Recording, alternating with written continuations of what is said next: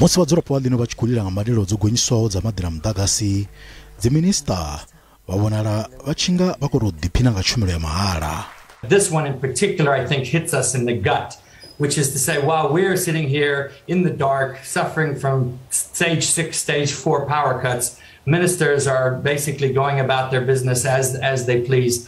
And not only that, but they're getting subsidized to do so. And I think there's that feeling that there is a completely different set of rules, and we don't understand why. Izwi zwi khou ḓa nga murahu musi u shandukiswa milayo i langaho dzi-minista zwi milomoni ya vhathu, hune zwa khou sia muvhuso u tshi khou tea u ṱalutshedza kha fhungo ḽa uri ndi ngani dzi-minista vha sa tea u badela maḓi na muḓagasi.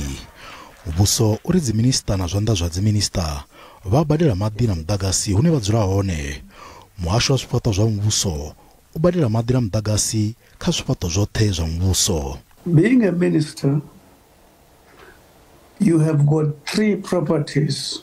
In particular, if you stay in Muvhuso or Kimberley, where your house could be, there is a house in Pretoria, there's a house in Cape Town, and all those are occupied for the purpose of service to the state, and their infrastructure continues with the operation of the state. They have got meeting points, they have got official what to call office infrastructure. They are for the purpose of serving the state.